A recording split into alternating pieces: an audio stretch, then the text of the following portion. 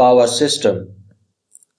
The power system is one of the most important aspects of drilling rig because it is needed to power up all drilling rig systems, including rotary system, circulating system, hosting system, blowout prevention system, and monitoring system. Depending on the rig horsepower, we will have a number of engine generator set available on the rig. In this picture, we have 3 engine set generator. This is engine set generator number 1. This is engine generator set number 2, and this one is engine generator set number 3. So this engine generator set will use the diesel fuel to operate the generator, and generator will generate the electricity. From all these engine generator set, electricity is given to power distribution system, which can be VFD or SCR, silicon control rectifier, or variable frequency drive. SCR is used in case of direct current, and VFD is used in case of alternating current.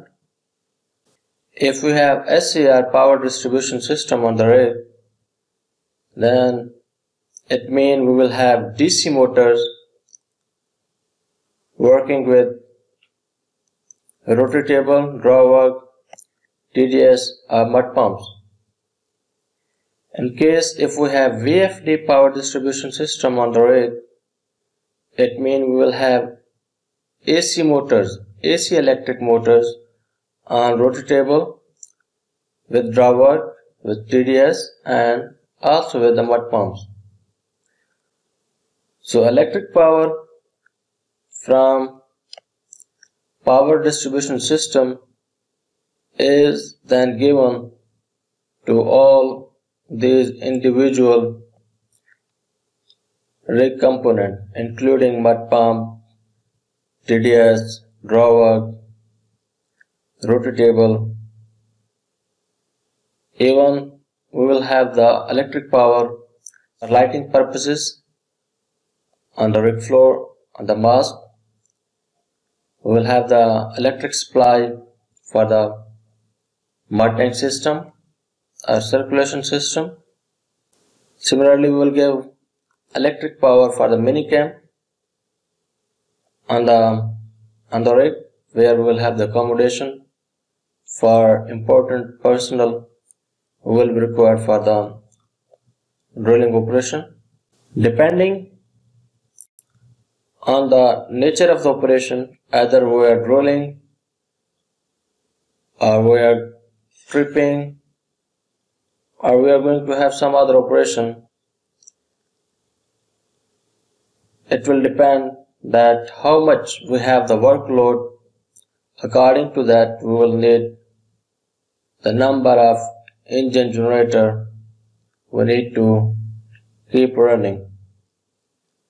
The maximum power required on the rig, it will be when we will go for the hard back reaming. In this scenario, while hard back reaming, we will be rotating the string with the TDS. Meanwhile, with the drawwork, we will performing the hosting operation as well, and mud pump will also be running for the circulation.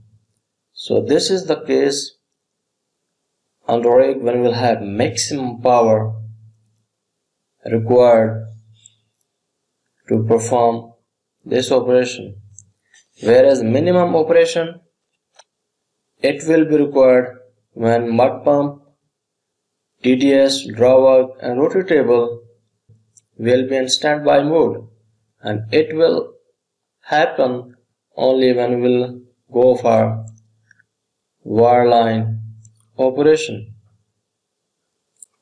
In that case, we'll need minimum electric power that will be only for power for lighting on the mast or derrick on the rig floor and on the mud system, and the power required it will be only for the mini camp as well.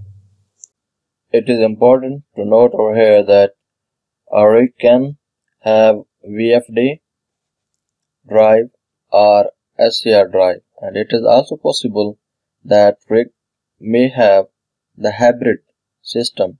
I mean, it may have VFD and SCR both together.